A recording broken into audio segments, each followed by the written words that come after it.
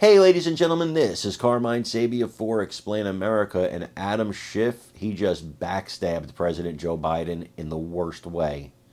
Before we get started, please make sure you like, comment, share, and subscribe. Those little things really help us out, and they help our channel continue to grow. And if you support Donald Trump the way we support Donald Trump, hit the join button and become a member of this channel. Guys, Adam Schiff just did really the worst thing you could do to President Joe Biden right now, besides tell him to get out of this campaign. The thing he's been trying to avoid most of all.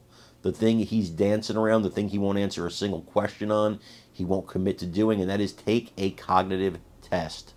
Well, Adam Schiff says Joe Biden should take a cognitive test if he wants to stay in this presidential race. That's bombshell territory. Now, of course, Adam Schiff had to put in that he thinks Trump should take one too, but here's the thing, silly Adam Schiff. Trump has agreed to take one if Biden takes one. Trump has already taken one as president. He's agreed to take another. Why will Joe Biden not take a cognitive exam? Tell me, if everything's okay, what is the reason this man will not take a cognitive exam? Unless you know you are going to fail, there is no reason to not just. It would put aside the fears of so many voters if you passed a cognitive test. So why wouldn't you do it? What's a reason you wouldn't do it unless you know you can't pass it?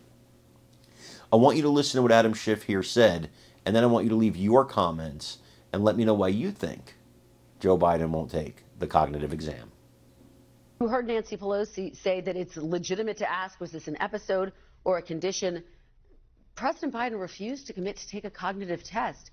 Do you think he should take a cognitive test? Look, I'd be happy if both the president and Donald Trump took cognitive tests. So that's a yes. You think he should take a cognitive test? I think they both should be willing to take a test.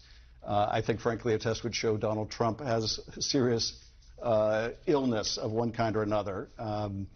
But ultimately, the decision is going to come down to what Joe Biden thinks is best. And if his decision is to run, then run hard and beat that SOB. And if his decision is to pass the torch, then the president should do everything in his power to make that other candidate successful. And let me ask you about next steps, because obviously there are going to be meetings on Capitol Hill. Leader Jeffries, Mark Warner, concerned about down ballot races. Are Democrats in trouble with Joe Biden at the top of the ticket? Look, there are concerns with the impact on down ballot races if the president doesn't do well. Is he dragging down ballot races as we speak? You know, at present, our down ballot candidates in the Senate and House are doing well. They're all ahead. They are running well ahead of the president. But you can only run so far ahead of the president.